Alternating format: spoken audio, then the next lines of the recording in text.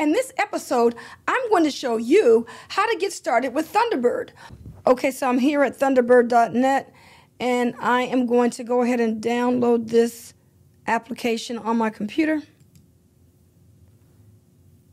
You'll see at the top right, my file is ready to open, but it's actually bringing me to this screen, asking me to donate. And I was actually able to bypass the donate screen because I'm just doing this for illustrative purposes, so I didn't donate anything right now. And then after you donate, the download file is no longer available, so you're going to have to go to your downloads folder to get it. And I'm loading this onto a Mac. I got to go to my downloads folder and grab this. And I'm just going to scroll all the way down to Other and locate the Thunderbird application. All you have to do is double click it to open it. And when the window appears, just drag and drop the Thunderbird application into the folder. Okay, there it is. I'm going to go to my Launch Applications window, and I'm going to launch Thunderbird. And I'm going to choose Open. And now it's asking me for my information. And so now all you have to do is enter in your Yahoo name, email, and password. I don't want this system to access my contacts, so I'm going to say Don't Allow, and then choose Confirm to continue. Okay, and now what I'm going to do is choose IMAP. You don't want to do POP. And so when you get to this screen, I would recommend choosing IMAP because when you delete it once, it deletes it everywhere, whether you're using an iPhone, desktop, or a tablet. And so now I'm going to just go ahead and choose Done. The Yahoo login window appears. My email credentials are still in the system. I'm just going to go ahead and choose Next. Enter my password and then choose Next. It's asking me to stay verified. I'm just going to say Not Now. And then it's going to send me information to my authenticator. So I gotta authenticate this. Okay, now it's saying by agreeing, you'll allow Thunderbird to access Yahoo Mail to read and write. And I'm going to go ahead and choose I agree. Okay, now I'm going to choose Finish.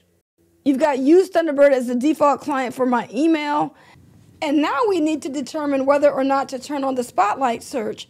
I'm turning it on because it makes emails easier to find right from your search bar. Whether you're on a Mac or Windows, it works the same way. And now all you have to do is choose Set as Default to continue. Okay, so now this looks exactly like my email account in Yahoo. The difference is I am now using Thunderbird. Take a look at all my emails are starting to come in now. All of my emails are coming in. You're going to see all of my emails are populating in the folders. You see that? And you're going to also notice that right now I have over 1,000 emails in my inbox. Okay, so the emails are coming right in to Thunderbird. Once you make your connection with Thunderbird, you're going to receive a message from Yahoo Mail.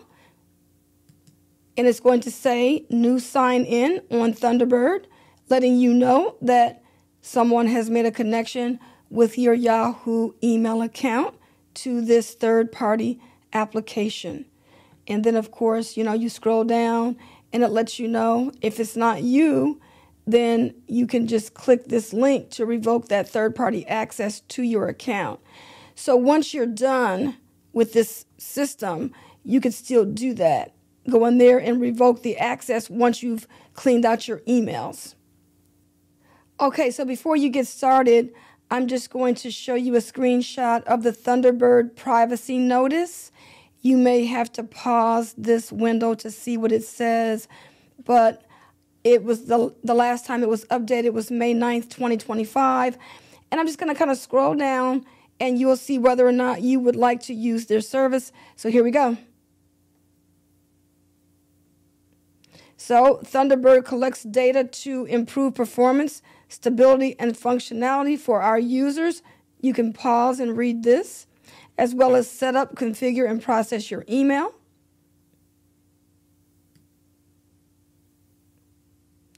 Set up and configure your calendar, desktop only. pause the screen and you can read this information here.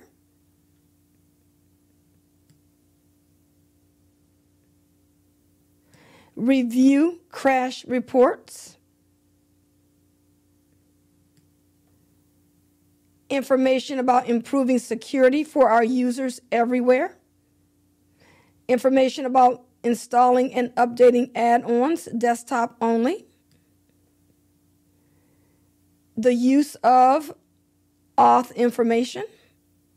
And then it talks about who Thunderbird may disclose information to. And then, of course, information on how to contact them, as well as how to donate. This was just information on how to download and connect. If this was helpful, don't forget to like, share, and subscribe. So I'll see you on the next episode.